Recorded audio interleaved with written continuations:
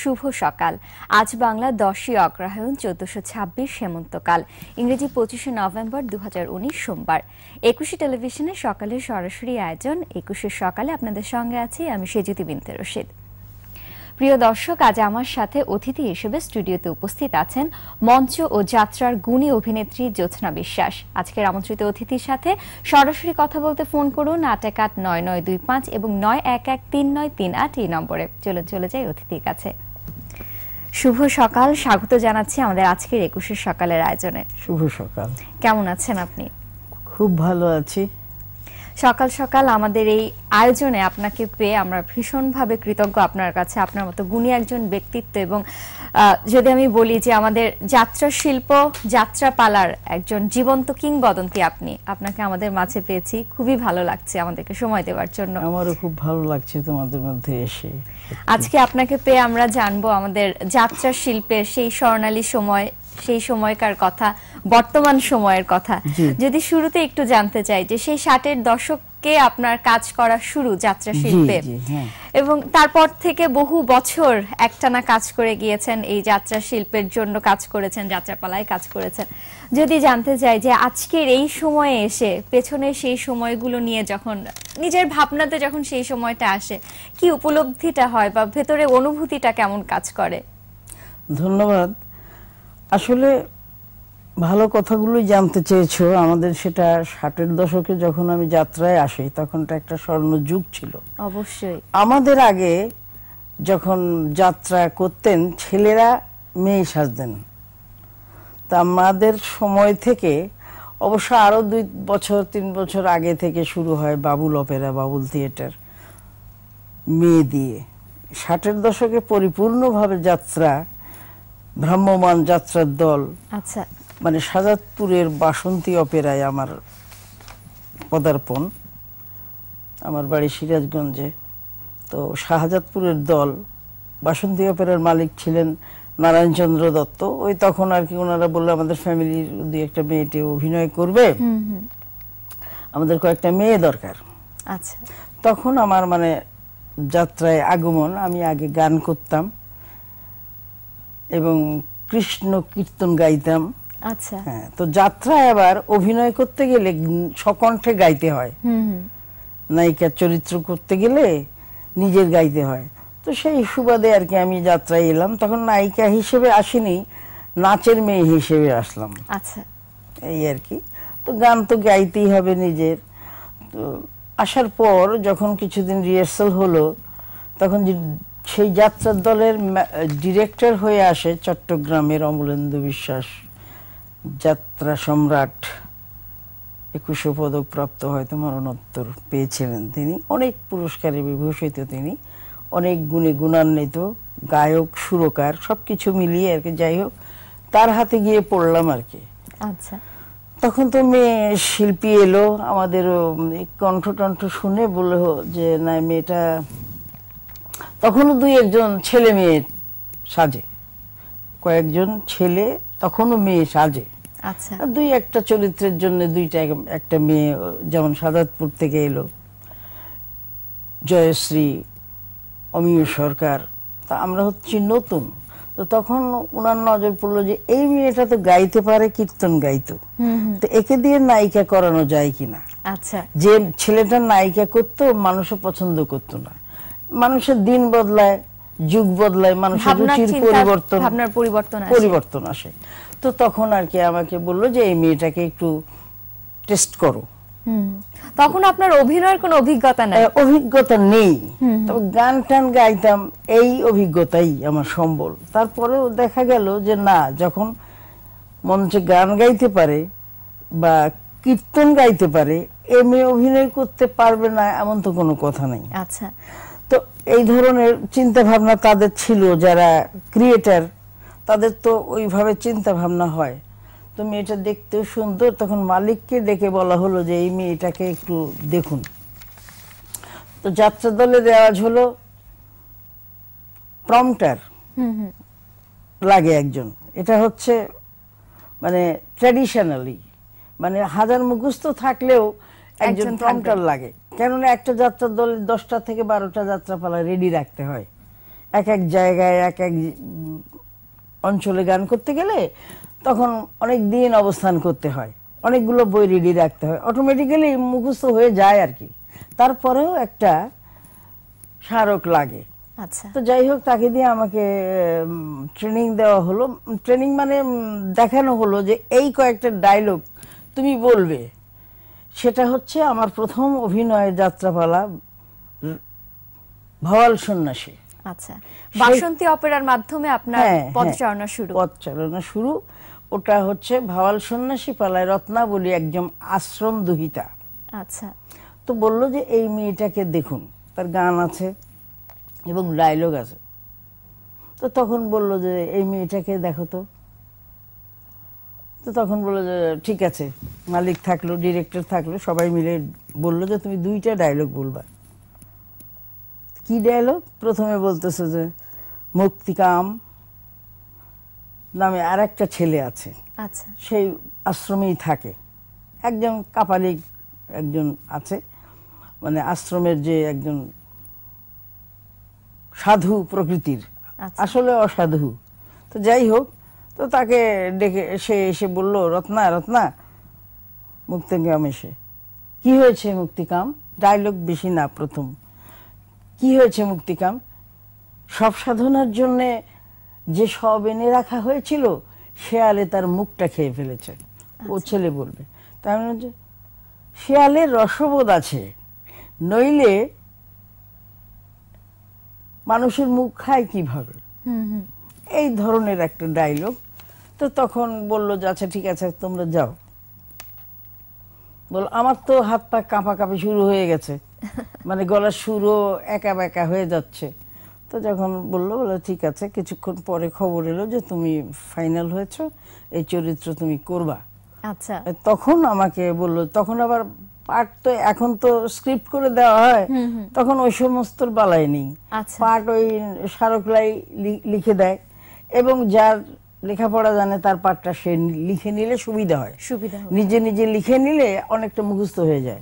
তো যাই হোক, আমাকে কাগজ কলম দেওয়া হলো, আমি আস্তে আস্তে সেই রত্নাবলীর চরিত্রে অবতীর্ণ হলাম। থেকে একদম পুরোপুরি একজন নায়িকা চরিত্রের পদচারণা শুরু, সেটা কোনটা ছিল? সেটাই, এটা তার পরবর্তী পালা হলো। আমাকে মানে হঠাৎ করে সিরাজউদ্দৌলা পালায় আলিয়া সিলেকশন করা হলো। যে ওই চরিত্র করেন তিনি অসুস্থ হয়ে পড়লেন, কিন্তু দর্শক তো মানবে না। আচ্ছা, তখন কি হবে? মাস্টার মশাই আমাকে, যিনি গুরু ছিলেন, মানে গান যিনি শিখিয়েছিলেন, ওস্তাদ মানুষ, উনিও একজন যতীন্দ্রমোহন সাহা, উনি ছিলেন ওখানকার মাস্টার মশাই। তা আমাকে খুব স্নেহ করতেন। ওই শিগগির আয় বলে, কেন? কই তুই আলিয়ার গানগুলি তোল শিগগির। তুলবো মানে কেমনে? কয় যে ওইভাবেই আমি দেখিয়ে দেবো, তুই মানে যেভাবেই হোক, বাচ্চা মেয়ে এখন যেভাবেই হোক একটা ঠেকনা তো দিতে হবে। অনেকগুলোই তো ভালো অভিনেতা আছে, তার মধ্যে একটা ভুল টুল হলে ওটা মানিয়ে নেওয়া যেতে পারে। আচ্ছা, এইভাবে আর কি আমাকে ট্রেনিং দিয়ে স্টেজে তুললো। আমি তো ওই লোকের সঙ্গে অভিনয় তো ভয়ানক বিষয়। তা আমার তো এমনি তো সর্বনাশ, আমি যাও শিখেছে তাও ভুলে যাচ্ছি। হ্যাঁ, তা এইরকম একটা সিচুয়েশনের মধ্যে দিয়ে গেলাম, কোনো রকমের পালা হয়ে গেল। দর্শকরা তিরস্কার করতে করতে যাবে, এটাই স্বাভাবিক। যে কোত্থেকে একটা বাচ্চা মেয়ে নিয়ে আসছে, ওরে এত বড় পার্ট দিয়েছে, ও তো কইতেই পারে না কিছু। হ্যাঁ, যাই হোক, আস্তে আস্তে ঠিক হয়ে যাবে, আবার নিজেরাই সমাধান করে। এইভাবে আমার পথ চলা শুরু। আস্তে আস্তে বিভিন্ন পালায় নায়িকাই চরিত্র সিলেকশন হলাম, মুখস্থ করতে লাগলাম, দেশে দেশে ঘুরতে লাগলাম যাত্রার দল নিয়ে। তখন তো এই জেলা থেকে সেই জেলা, গরুর গাড়ি, মোষের গাড়ি, ট্রেন, লঞ্চ, সবকিছু মিলিয়ে। আপনার কথা প্রসঙ্গে একটা জিনিস জানতে ইচ্ছা করছে, যে আপনি বলছিলেন যে সেই সময়ে ছেলেরাই মেয়েদের যে চরিত্রগুলো করতো, এবং সেই সময়ে আপনার কাজ করবার শুরু।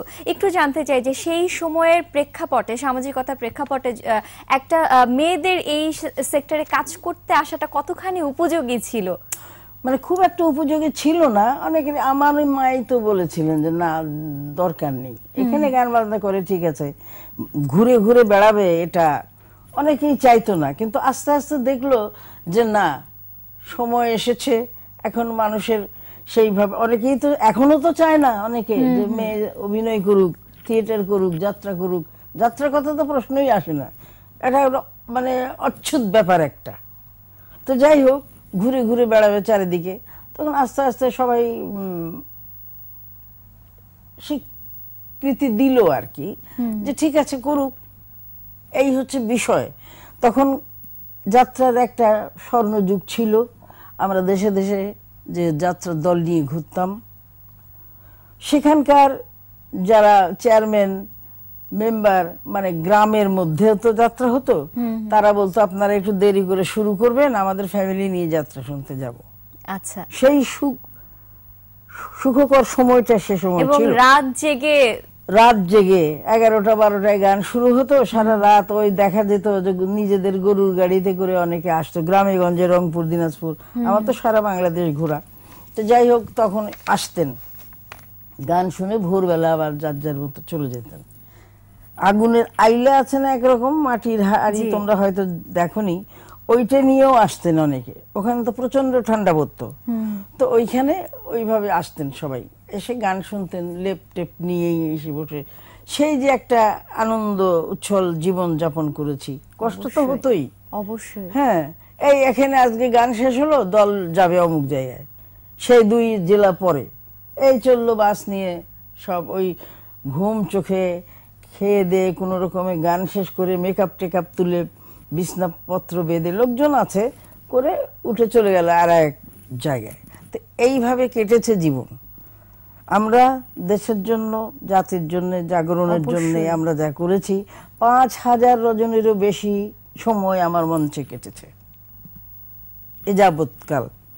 তো কাজেই আমার খুব ভালো লাগতো এই যাত্রার সেই অবস্থা। কিন্তু দিনে দিনে যে অবস্থা হচ্ছে, এগুলো 75-এর পর থেকে যে মানে একটা ভয়াবহতা শুরু হয়েছে, মানে সংস্কৃতির উপরে একটা মানে আক্রমণ, এবং যাত্রা শিল্পের অবক্ষয়ের জন্য কিছু স্বার্থান্বেষী মানুষ, যেমন ধরো যাত্রা হচ্ছে একটা খোলা জায়গায়, খোলা মঞ্চে, মাঠে ঘাটে প্রান্তরে, জেলা উপজেলা সর্বত্রই যাত্রা হতো। সেই যে একটা পরিবেশ ছিল, তখন একটা যাত্রা প্যান্ডেলে কমপক্ষে 10,000 লোক হতো, আরো উপরে তো হতোই। মানুষের মাইক তখন আমাদের সময় খুব একটা আসে নাই, আস্তে আস্তে এলো। এই চিৎকার করে অভিনয় করতে হতো, তোমায় ভালোবাসি। সেই সময়টা থেকে আস্তে আস্তে যে অবক্ষয়ের সময়টা আপনি দেখেছেন, আমরা সেই বিষয়গুলো আপনার কাছ থেকে জানবো। যেহেতু আপনাকে পেয়েছি, যে কথাগুলো আপনি বলছেন এখন, আমার মনে হয় এই প্রজন্মের যারা আজকে শুনছে, তারা এই বিষয়গুলো তো একদমই জানতো না। অনেক অজানা কথা আপনার কাছ থেকে আমরা জানতে পারছি। কথা বলতে ভালো লাগছে। বিরতির একটা সময় হয়েছে, আমরা বিরতি থেকে ফিরে আবার আড্ডায় ফিরতে চাই। আচ্ছা, ধন্যবাদ। প্রিয় দর্শক, অনুষ্ঠানের এই পর্যায়ে নিয়ে নিচ্ছি খুব ছোট্ট একটি বিরতি। তাড়াতাড়ি ফিরে আসছি, আমাদের সাথেই থাকুন।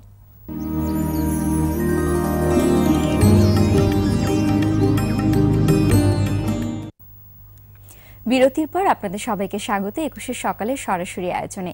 এই মুহূর্তে আমার সাথে স্টুডিওতে উপস্থিত আছেন মঞ্চ ও যাত্রার গুণী অভিনেত্রী জ্যোৎস্না বিশ্বাস। চলুন ফিরে যাই অতিথির কাছে। বিরতির আগে যাত্রাপালা নিয়ে আপনার কাছ থেকে সেই স্বর্ণালী সময়ের কথা জানছিলাম, এবং আপনি বলছিলেন যে তারপর 75-এর পর থেকে আস্তে আস্তে যাত্রাপালার বা যাত্রা শিল্পের যে অবক্ষয়ের কথাটা, সেই জায়গা থেকে শুরু করতে চাই, জানতে চাই যে আপনার দৃষ্টিতে যাত্রা শিল্পের সেই অবক্ষয়ের সময়টা কেমন দেখেছিলেন, বা বর্তমান সময়ের প্রেক্ষাপটে যাত্রা শিল্পের অবস্থানটা কেমন? ধন্যবাদ।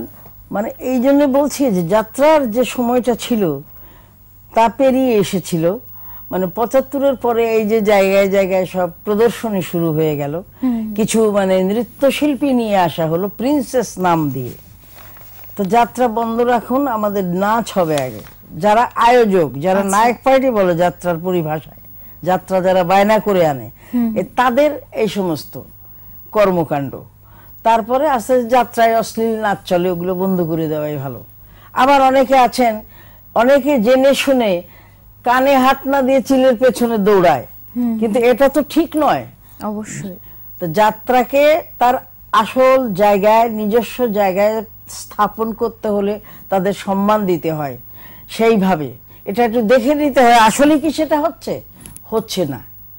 তো এই যে কতগুলো বিষয় যাত্রার ব্যাপার। আর তখন যখন যাত্রা, এখন যে হচ্ছে ধর্ষণ, রাহাজানি, মানে তোমার মানে যাচ্ছে তাই অবস্থা, এটা কে করছে? তখন তো আমরা জীবনেও শুনি নাই, আমার তো বয়স একদম গাছ পাথর নেই মনে করো। তো এখন তখন তো আমরা দেখছি খুব সুন্দর সুশান্ত অবস্থা, এত সুন্দর পরিবেশ পরিস্থিতি তখন তৈরি হয়েছিল বা আমাদের সময় ছিল, তো সেটা তো নেই। এইগুলো হচ্ছে কেন?